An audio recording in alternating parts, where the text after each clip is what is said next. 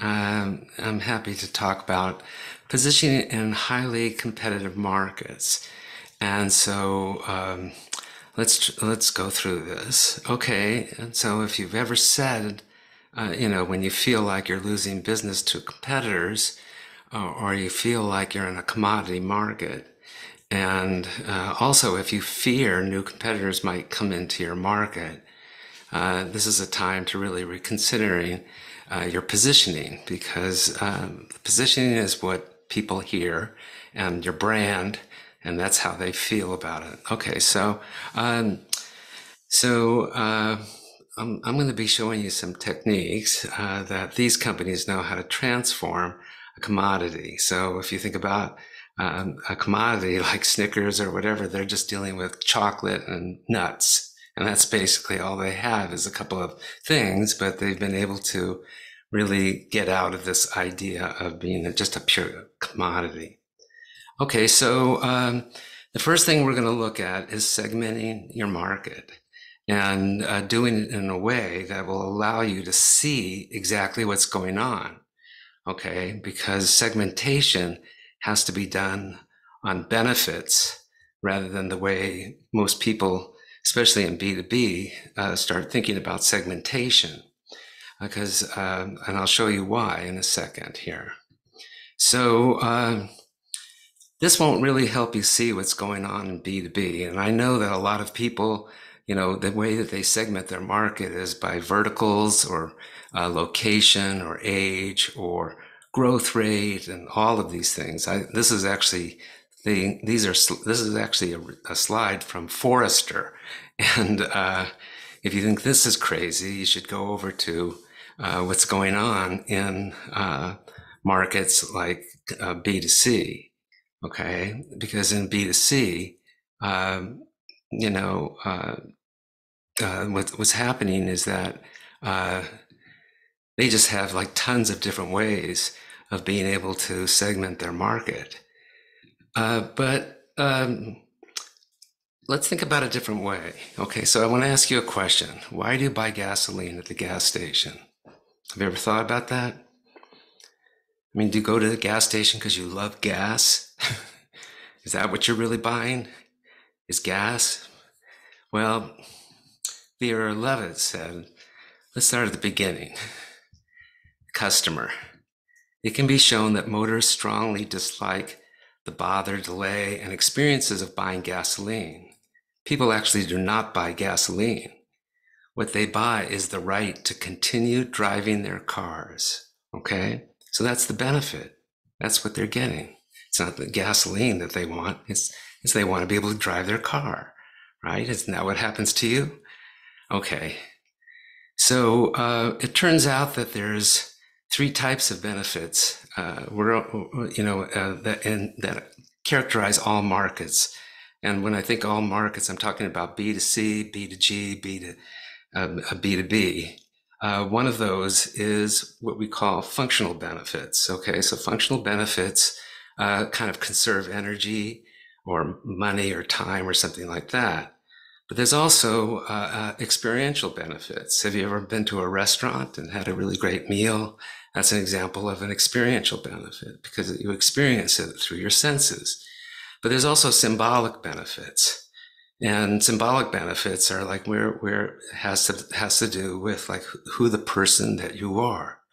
Now these benefits work in every single market in the world, including everything from B2B all the way to nonprofits, even national parks or whatever. Okay, but let's just talk about functional benefits, because that's really what makes up most of the markets that I've worked with. As Bree was saying before, I started doing this years ago with Intel. They sent me worldwide to talk about these kinds of ideas. And so look at these two benefits. Like one of them is it's like reliable, right? It doesn't break down and cause problems. And what happens is it solves a problem when you have something that's reliable because you don't have to go out and deal with it. Or it's easy to install, which really conserves resources. So this is an example of just what I mean when I talk about benefits that make up a market. So what we want to do is I want to show you an example because we want to get into these competitive markets. And we're just going to use a document management example. You all probably are familiar with document management because these are systems that are sold to companies worldwide that capture and stores electronic documents. So this is an example of a segmentation, something that I worked with this company that's in this market. It turns out that there's 4 segments in the market, and you can see 1, 2, 3, 4, and 1 is a segment that really cares about ease of use and customized retrieval. Okay, segment 2 really cares about multiple data types. Segment 3 is someone that really cares about cost and compatibility. Okay, so with that, once you have this segmentation, you can layer on top where competitors are. Now imagine that if you didn't do this segmentation, or you did it by one of these like verticals or something like that, all you'd see is like a vertical like banks, and that's it. Or financial institutions, or healthcare, or something like that. But you wouldn't understand really where the competitors are. But when you do it this way, you can see the competitor A is going after segment 2, competitor C is going after segment 3, and competitor D is going after segment 4, and competitor B is just somewhere in the middle there. Okay, so now you have a much better understanding of like maybe where you should be in this market, because you can, if you go after segment 2, you're going to be basically going after with 1 competitor. But if you don't segment the market, you've got 4 competitors, okay? But in fact, you don't really have 4 competitors. And of course, if you do the segmentation this way, your competitors aren't doing it this way, I can tell you. And so you'll be at a strategic advantage by doing it this way. This is interesting because I'm writing a book that will probably come out hopefully in the next year on positioning and all of this. And one of the examples that we did was with the home exercise market. And so you can see, like, you can see these three segments that are there. There's one that really cares about convenience. That's the green area there. That's what they care about most. There's one that cares about it being enjoyable and entertaining. And then the third segment cares about status, identity, and ability to share, etc. Okay. Now imagine like you're in this market and you can see that, Peloton, like for example, right now they're doing this whole campaign that really is going after this group of people that are in the purple. But in fact, they're not segmenting the market this way. So it's landing on people who want convenience, but that doesn't really resonate with them, etc. So, when we do this, you get a much better understanding of like how the market breaks out. And this is one way to start solving this when you think you're in a commodity, because you have all these other competitors that are all around you. But now you start seeing that the market actually breaks out into these different segments. And once you see that, you get an idea of like where you can compete and where you don't compete.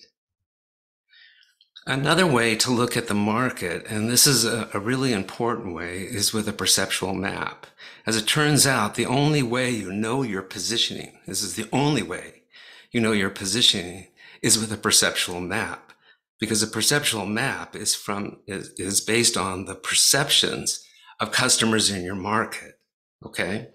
And that's how, when you say, my product is positioned, you're saying it's positioned, but that doesn't mean that customers in the market actually believe that positioning. Okay, so the only way to start seeing this, and this is also a way to understand how to break out of this commodity. So as I say here, look at the landscape from a customer's point of view. It might feel like you're in a commodity market, but is it really? Okay, well, here's an example of a perceptual map. Now, this is a perceptual map done with multidimensional scaling and principal components, which breaks down a market into 2 dimensions. But it gives you kind of a sense of like how the market is broken out and how customers actually perceive these 5 brands on these 2 dimensions of performance and ease of use. Okay, going from easy to use all the way to hard to use. And what happens is, here's a different market. Goes back to this example of the home exercise market of a perceptual map. This is based on 500 responses. And so you can kind of see how Peloton is kind of like dominating. They have the highest price. Customers perceive them as having more status, identity, etc., and more visually pleasing. They seem to dominate on all these different things. But let's say that you're Nordic Track. Well, once you see this, you can say, oh, I think if I'm going after a segment that really cares about status identity, maybe I can do something about that. And there are ways to do things, and we'll talk about that in a little bit.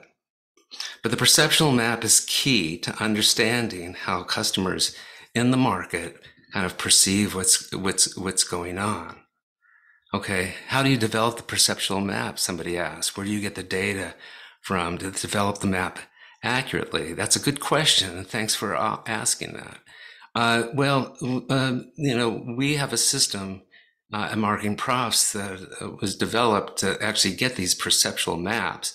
But the way, the methodology is to ask customers. Let me talk about the data here. There's different ways to get data for doing this sort of stuff. I mean, one of the best ways is to get data from real customers. Okay. A second way is to use focus groups. You can actually do this with focus groups. And a third way is to use managerial judgment. And I've done this with a lot of companies where I've actually worked with people who were in both marketing and sales, because they have, if I can get them to be unbiased about like what's going on, you can actually get an idea of what the perceptual map might look like. And of course, you can test that out with real customers. So, but that's a very reasonable question. And maybe we can talk about it a bit later. But in this case here, they were actually just using sliders to figure out how much they had. And then this was renormed on a 10-point scale. So you might ask about what about features?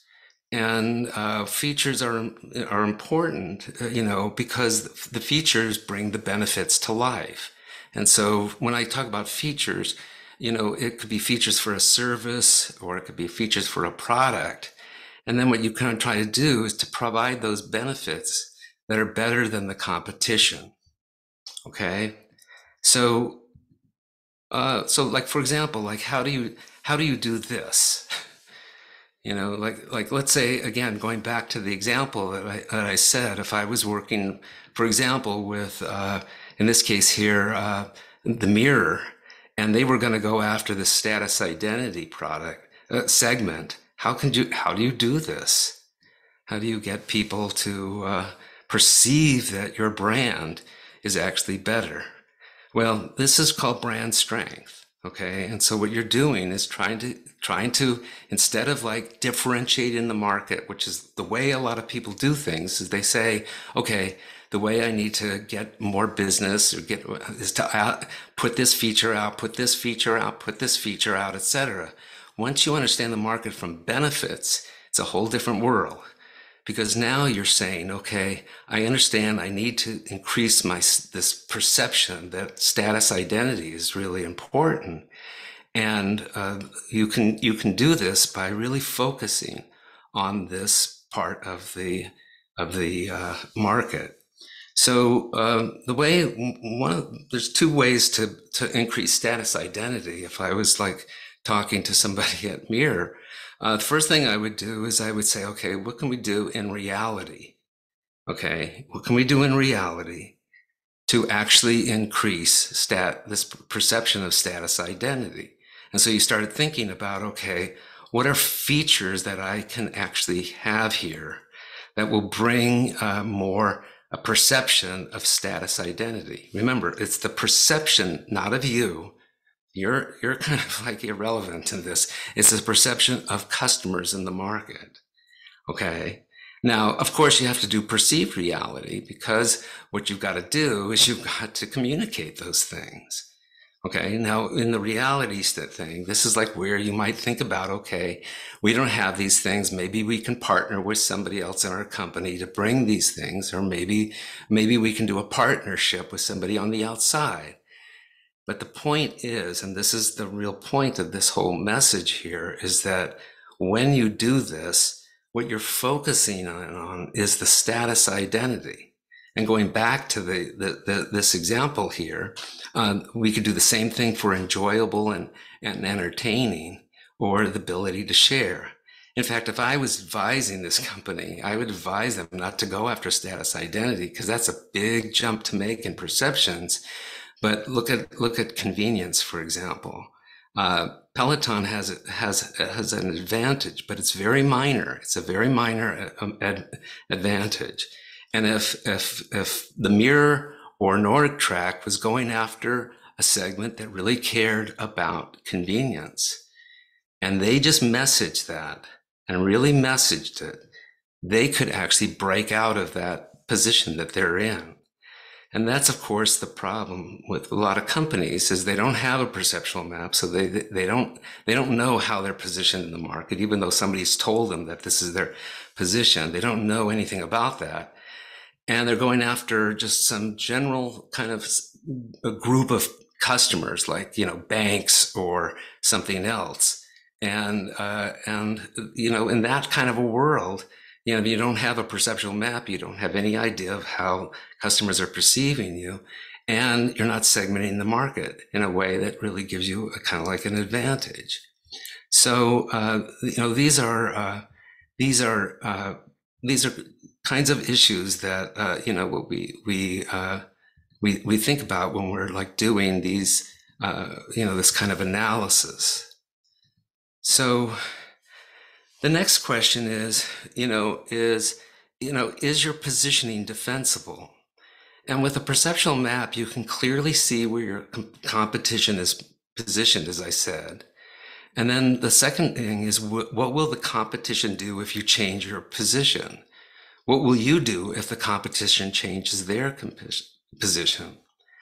So to do this, what you want to do is, you look at this kind of map and you say, okay, this is my brand. And the question is are people going to come in and just take away that position for you? And so one of the ways that you do this is you do it by having a much more kind of a proactive, competitive way of thinking about this. And so one of the ways that what I do when I work with companies is that, I take them through kind of a game theoretic way of thinking about that. So are they vulnerable? Will they respond? How will they respond? Do you have an effective counter response? How will they respond to your counter response? What will you do in response to that? And so what you're doing is you're thinking through, before you make your move, okay, all the possible kinds of ways that the game might play out. And that's one of the ways that you can start thinking about, like, okay, if I start to make this move, what are my competitors going to do? Okay, I was just working with a Banafi, which is a large company in the security space, and you could just see through the segmentation that Amazon was like playing in one part of the market, and you could just see that the whole discussion that I had with, this was the CEO and the CMO, and we were talking about this whole thing, was, okay, if you go and you start to go into that segment of the market, Amazon's going to respond in a major way. And so they started thinking, okay, so maybe we need to start thinking about a different way to approach the entire market. And that, of course, happens when you start thinking in this kind of more dynamic sort of a way. Let's see, somebody asked, will the slides be available? Yes. All right, so then the next question is your positioning credible? So, you say you provide these benefits. What's it about your company that says that you can deliver these benefits better than the competition? And so this is really a matter of having a credible positioning in the market. And this also helps with this commodity market, because now you have really good proof points that document exactly what's going on in terms of what customers are buying. So one of the ways to do this is to like just start thinking about like benefits. Okay, so I've just listed as an example here of 4 benefits that make up a market. Okay, so reliability, ease of installation, performance, and low cost. And so the question is, okay, all right, now look internally and say, okay, what is about my company that says that I can really provide this reliability? Okay, what is it about my company that says that I can really provide this ease of installation? Okay, is there something about my history or something like that? What about performance or low cost? Like when I was doing a lot of work with Texas Instruments, their major core competency, or their competency that they had, was their ability to drive manufacturing costs down. And so anytime that they would go into a market segment that cared about low cost, they were extremely credible for doing that type of a targeting, because they could not only say that we have low cost, but we have this history, this 50-year history of driving manufacturing costs down. That makes the whole thing more credible. Okay. And so, so let's just take stock and think about what we've been doing here. When we're sitting there in this kind of commodity market, and it looks like this company's coming at us and this company's coming at us, et cetera, and it just feels kind of overwhelming. And so what we're doing here is, like, we started by just thinking about, okay, so how do we break out this market in a much more meaningful manner? How do we get the perceptions or an idea of what customers are thinking about when they're thinking about like buying our product versus somebody else? Okay, so these are like the benefits that are going on, and understanding the perceptions. And then what we did was we said, okay, well, look at, if we're going to position ourselves in this market and do it much more clearly and in a very specified way, we have to think defensively about, like, okay, we're not going to just go in there and our competitors are going to do nothing. They're going to react to you. So you play out this game. Okay. And this game helps you to decide whether or not maybe that's a good idea for you to position yourself that way. And then what we did on this slide here is we're really kind of like saying, okay, are the benefits that we're saying out to the market, are they really credible that we're saying that? Or maybe a word that you might use is believable. Do people really believe us when we say that we're really easy to install? Okay. So, you can see, like, just this weekend, for example, Rackspace, they've always said they've said to everybody, like, oh, we have fanatical service. Okay. We have really fanatical service. And that's been their whole deal. Well, I don't know if you've read about this, but Rackspace kind of collapsed their email system, and millions of customers around the world didn't have email starting on Friday, et cetera. And that what they did was they came out and they said, like, every 12 hours, they said, we're working on it. We're working on it. And you could just see this fanatical perception of fanatical service just go down and down and down. And I can guarantee you, if I did a perceptual map for them, they would see that they're really suffering in that particular area right now. So let me see if there's any questions here about this that we're doing. Should you focus let's see, should you focus on one or more of these? Stephen, thanks for that question. You're asking the question, should you focus on one or more of these segments? Is that, if that's correct? Well, let me answer it in a couple of ways. Okay. I see. Okay. Core competency. Well, okay. First of all, core competencies comes from a paper that was done by Prahlad and Hamel. When they discussed core competencies, their whole thing was that exactly what I'm showing in this slide here.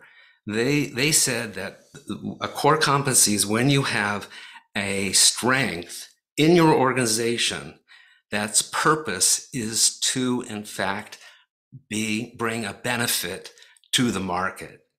Okay. So this is just a necessary condition. The other parts of core competencies is they can't depreciate over time.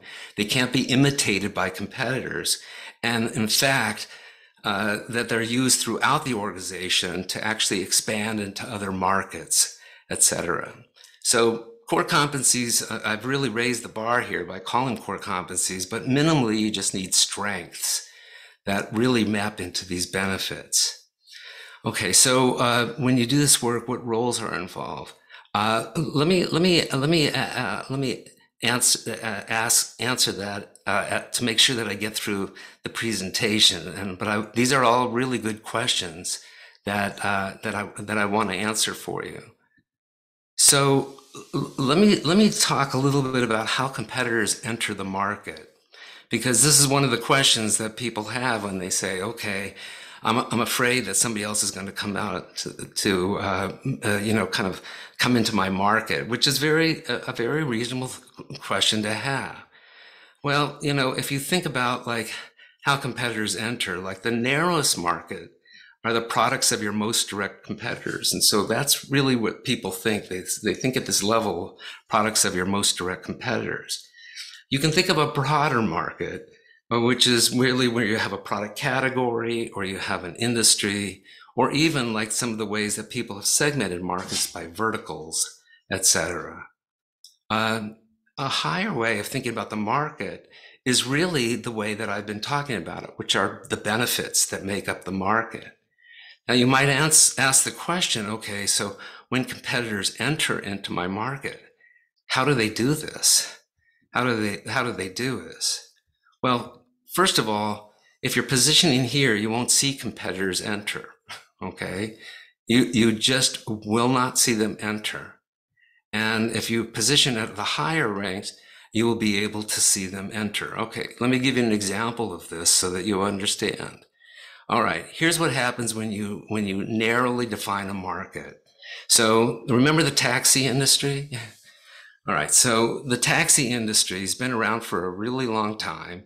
And if you ever talk to a taxi driver, their whole concern was my medallion, my geographic territory, and all of this other sort of stuff. And they focused, if you looked at what really like the benefits, although they never talked about this, was reliability, which a lot of people wondered about, punctuality, price, and safety. Okay, those are like the benefits that they were like thinking about. Okay, so how did Uber come in? Well, Uber just came in with benefits. They gave people a sense of control. Okay, we all want sense of control, right? And apps have been around. I mean, these guys came around years after apps have been around.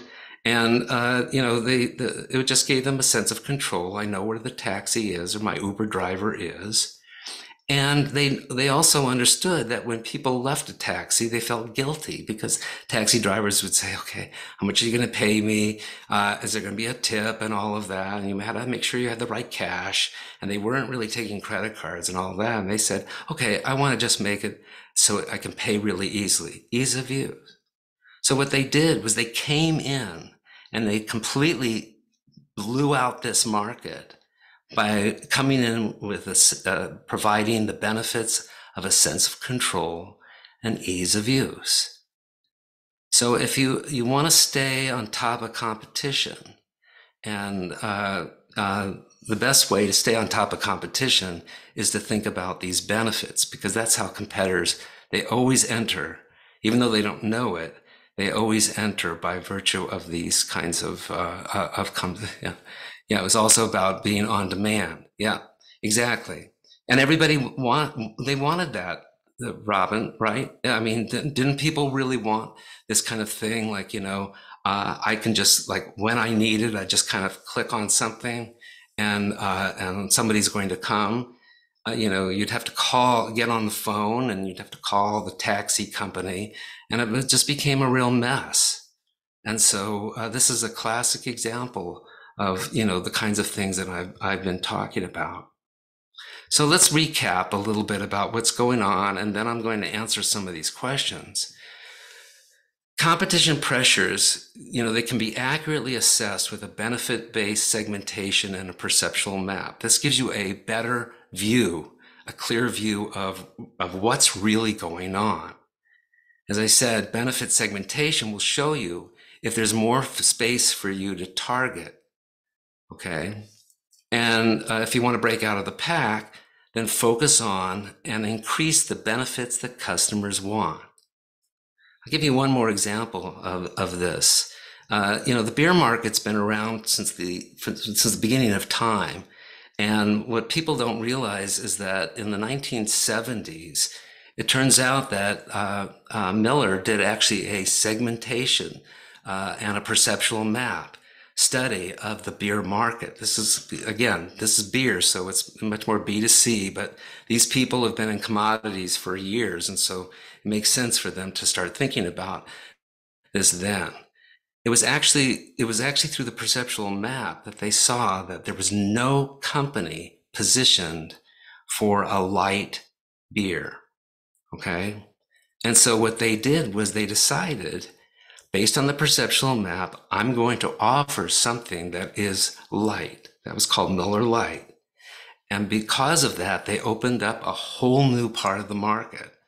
Now, some people make the mistake of thinking, oh, the lesson that's learned from that is to always find a new category. No, that's not the lesson to learn, because that's not the way it happened. What happened was they used a perceptual map, and they saw a space that no competitor was on. And by virtue of doing that, they then created a new category. So it was the result of doing this. Okay? And so that's what I mean by a perceptual map can also help you kind of see white space where no competitor is. Okay, and this is another way to break out of the pack. All right, so why don't we open this up to, questions that people have. So let me start off with one, Bree, that somebody asked here. What roles are involved on the client side? How long does the process last? Okay, so I've done this kind of work, in a variety of different situations. The longest I've ever done it was because I was helping to position Texas Instruments' digital signal processor in all of Europe, and they wanted a combination of a kind of like a group kind of bonding experience, and they were willing to let it last for a few months or so. And so we did it for a week in Germany, and then we did another week of it in France. So that was a major time commit. Other times that I've done this, I've usually done this like in about a day and a half. And now when I do it, I actually have a website, so I make the process a lot easier for people to go through. Okay, the perceptual maps we can gather on this website. We can do the segmentation on this website. We can do all of that sort of stuff. So it can last for a short period of time. Okay, and depending on the client, it's their decision as to whether or not they want to go out and get real data, or whether or not we want to go down a different route. Okay, and it's best for everybody to go through the process together. I will say this, because a positioning is just like, okay, I've positioned it, but if people don't believe in it, they don't really get behind it, nothing comes out of it. Okay, but if you get a whole group of people together who are responsible not only for the positioning, the strategy part of it, but also for the implementation, and they're all in it together, people get really excited about it, and they make sure that these benefits are communicated through the customer journey. Okay, so this is key. Mindy asked a question is the only way to do this based on your combos with clients. How can we automate data connection like this? That's tricky to do, to automate data collection like this. Well, one way to do it, the first way to do it is to make sure you understand the benefits that make up the market. Okay. If you don't understand the benefits, then it's really hard to do anything at the next stage. Okay.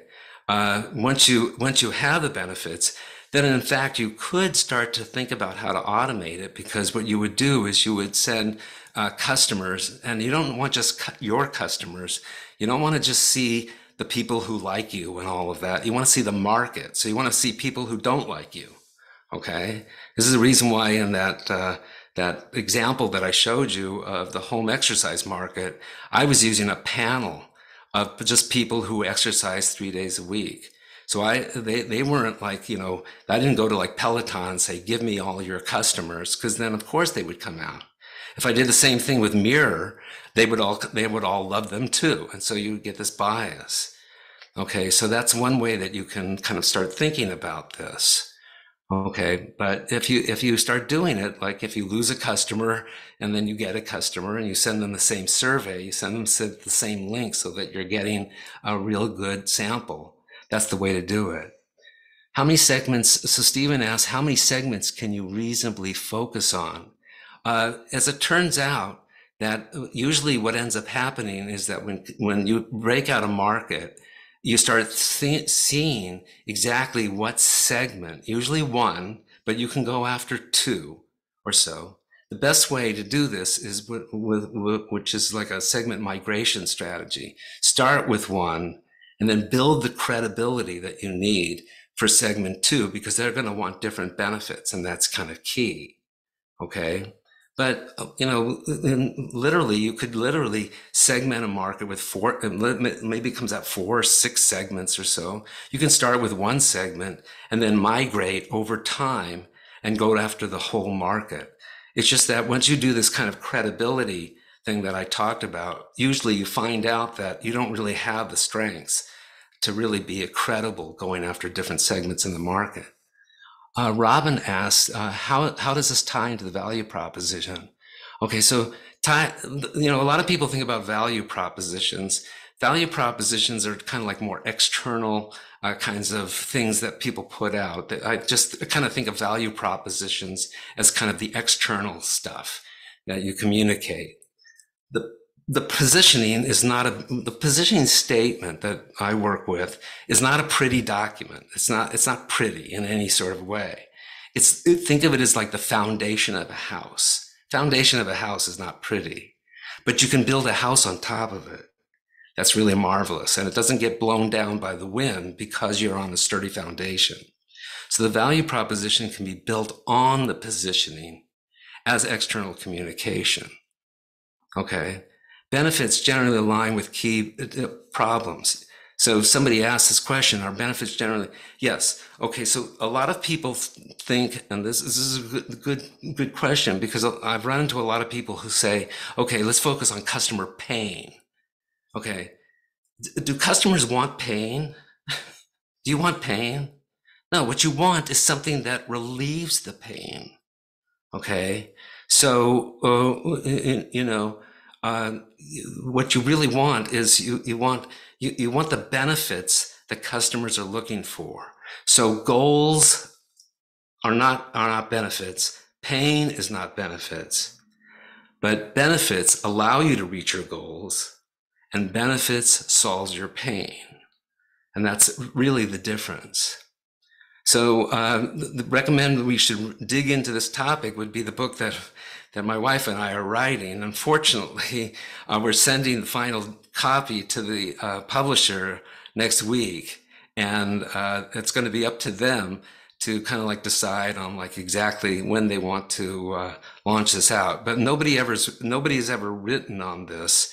There is one book that I know of that talks about benefits, but they're not really specifying it very well. There's a book called Brand Admiration. That's actually a book that my wife wrote with 2 of her colleagues, and And that would be a good book if you really want to dig into like what is brand admiration and what are these benefits and how can I use this in my company. All right, so Andrea asked another good question. How do you implement this benefit across different audience targets with different benefits? Well, again, this is a really good question. Uh, uh, when you so let me give you an example of like, let's say because I was talking with a company a couple of weeks ago about this. They're like a big accounting company, and they go after construction. You know, they do verticals. That's the whole thing. They have like construction, and then they have let's say financial services. Okay, so they go after these two types. Okay, when you do this kind of benefit segmentation, one of the things that you start realizing is that there are customers in financial services that care about the same benefits that customers, say, in construction are looking for. Okay, they're the same.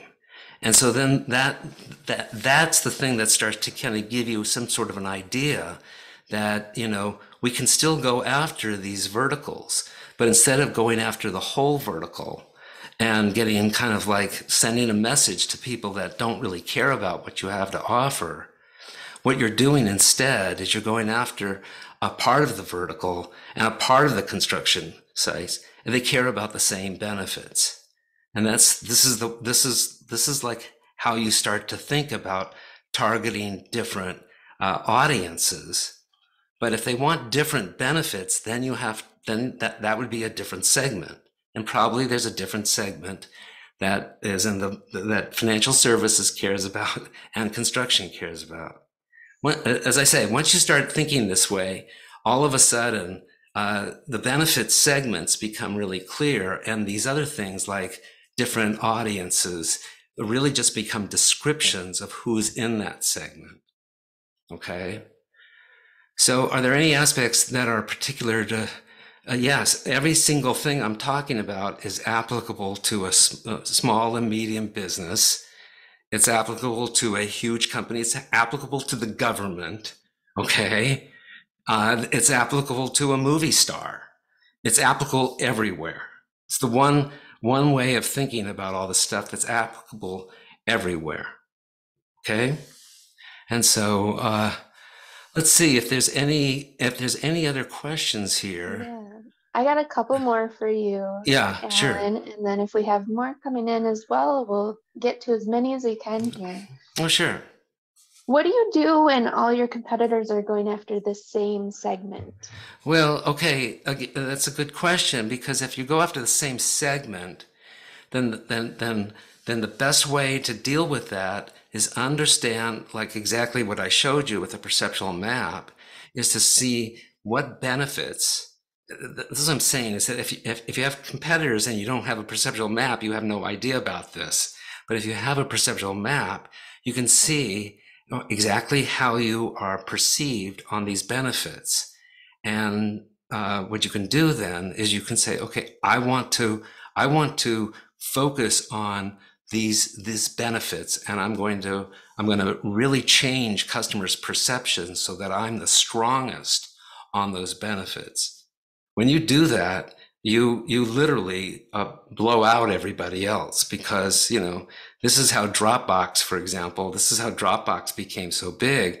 They really understood like what was going on with customers, and then they just focused on it and made it better and made it better and made it better. And right now, you know, they've got this very strong brand image. And once you do that, of course, other companies and other industries are going to want to partner with you, and then you start getting into brand extensions, and off you go. And we talk about this in our book too. But yeah. Anyway, Bree, you might have another question. I'm not sure. Yeah, I think I have one more. So if anyone else has more, definitely get those in. Can you apply these frameworks to both products and services and the broader company positioning? Right, right. Yeah, you can do it with services. You can do it with products. You can do it with startups. You can do it with big companies. You can do it with everything. I've worked with startups, and I've worked with the biggest companies in the world, like Northrop Grumman, et cetera. So it's applicable everywhere. All right, great. Oh, we got one more coming in here. Hester is Okay, yeah, asking, what and does it look like when you map benefits to the customer journey? How do you yeah, approach that exercise? yeah. Well, and if you really want to see how somebody of a company that does this really well, I mean, this is Liberty Mutual. Okay, you might have these ads in wherever you live, but this is like a market that is the home insurance market. And they say, Liberty customizes your, so you only pay for what you need. Well, what they're doing is that through the whole journey, I don't care if you go to TikTok or whether or not you go to Instagram and you go to Liberty Mutual's thing, they say the same thing. It's the same two benefits. They're just really driving home so that customers in this market then have recall. And this is the most important thing, is to have this ability to, even if you're not buying right now, but later on when you're in the market for buying something, because they've positioned themselves that way, they'll come to mind and they'll be in their consideration set immediately. I can hear their jingle in my head right now. Yeah, I know. I know. We have some Yeah. gratitude coming in the chat for you, Alan. Great webinar and good luck with your new book. Okay, And okay. Web development agency position their brand. Yeah. So price, when you're like a web development agency, for example, and you're positioning your brand, okay, so price is one benefit. That's one. Okay. And I can bet that if you did this, you'd understand that there's probably 3 or 4 different segments that are out there. And one of them cares deeply about price. Okay. But there's others who don't, who are willing to make a trade-off. They want something that is good in other ways, and they're willing to pay a higher price for that.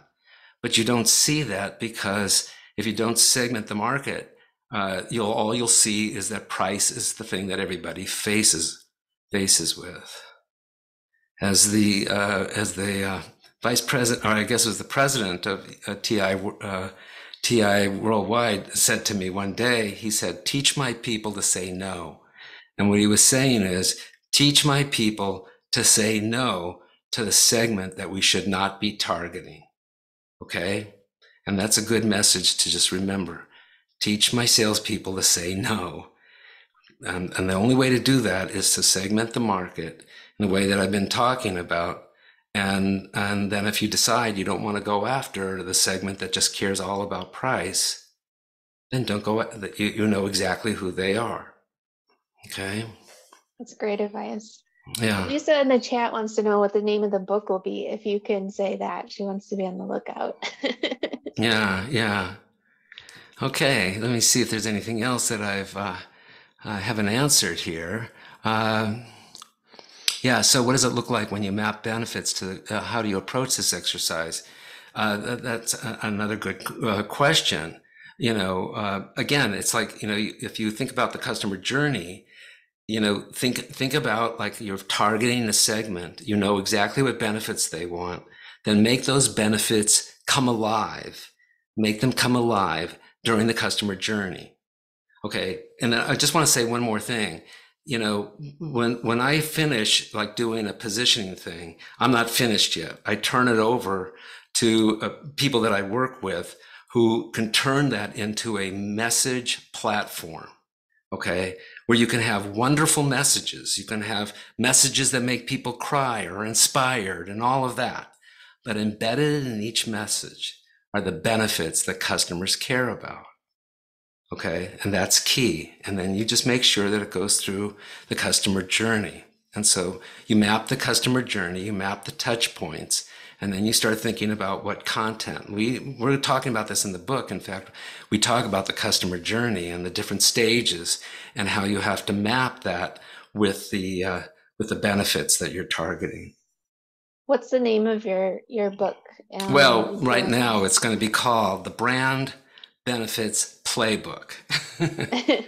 I would say keep an eye on Marketing Profs and you'll know when it comes out. Yeah, yeah. All right, I Okay. think that is what we have time for.